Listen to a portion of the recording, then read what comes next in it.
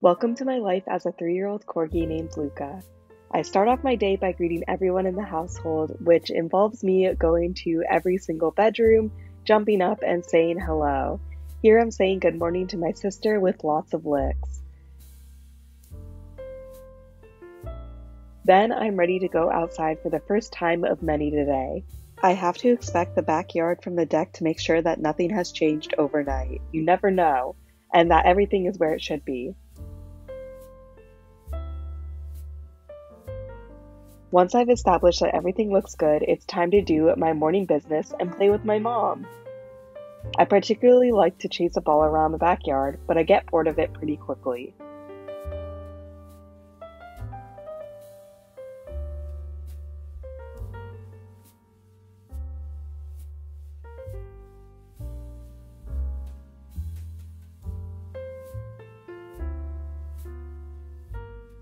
Thankfully, I had some friends come visit me today. My favorite thing to do is instigate the other dogs and then run away because they're on the leash, so I can just get away real fast.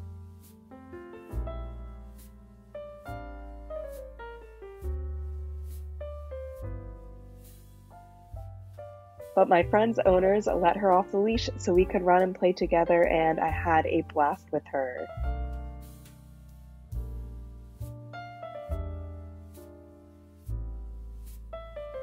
After a busy morning getting around the neighborhood, I am beat. Thankfully, my mom has work, and my favorite place to get some R&R is right underneath her desk. I switch up my position several times and even lie right on her desk chair to make it very hard for her to move. I just like being that close to her.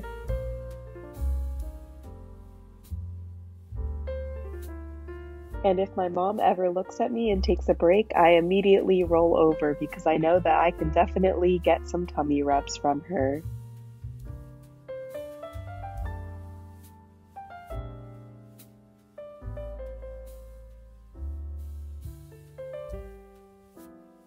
Then it's my favorite time of the day, lunchtime.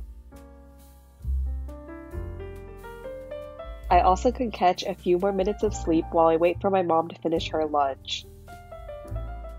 My mom always saves a little treat from her lunch to mix into my boring kibble.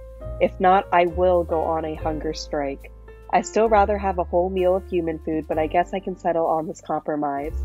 I'm just such a reasonable guy, and I do have to watch my weight.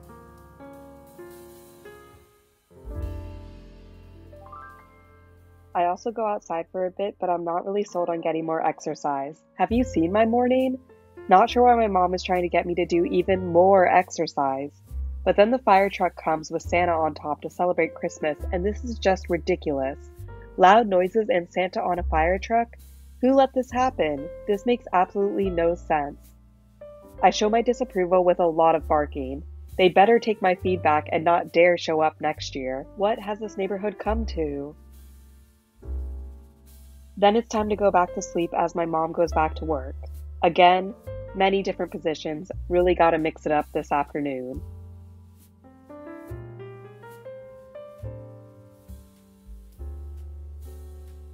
Sometimes I can just sense that I'm being recorded. Can't anyone get any peace around here?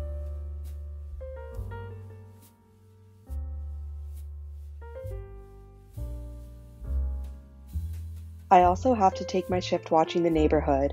You just never know when something might go awry.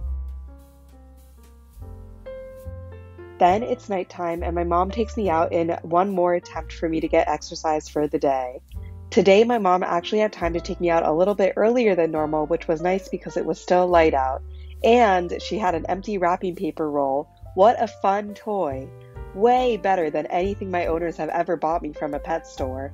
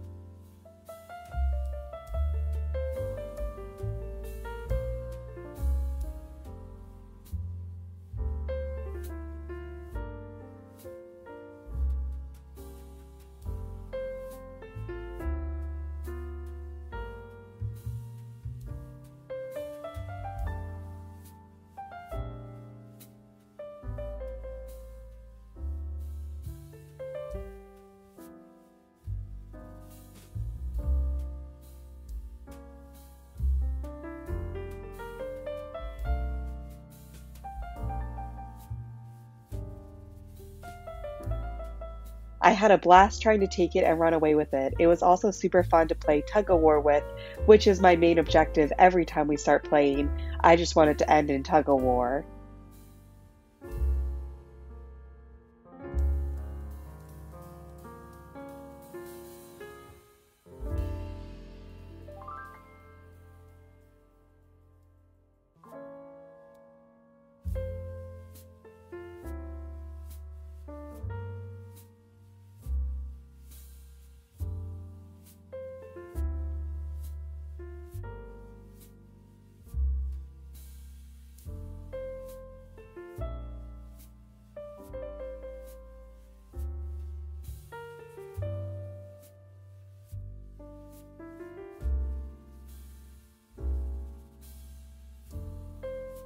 Now it's my second favorite time of the day, dinner.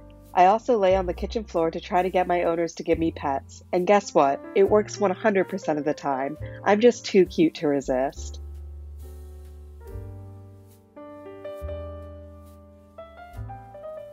After that, my whole family sits on the couch, and sometimes I join them and sit next to them, and sometimes I just stare at them even though there's plenty of room to sit next to them. I just like to keep them on their toes.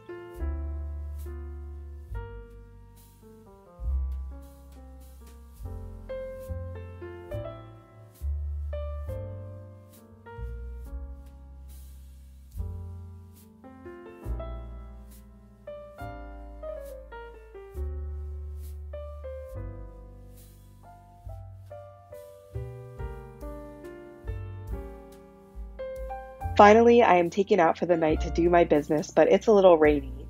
I don't like walking on the grass because my belly is so low to the ground that my belly gets wet.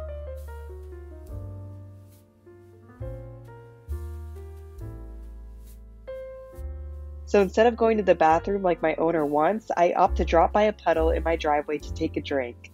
It's not like I have clean water inside. Something about this is just so refreshing. Once I'm brought in, I want to say goodnight to everybody in the house, but when I go to my sister's room, I notice all these presents. I just know they have to all be for me. Still, I will resist and wait for Christmas.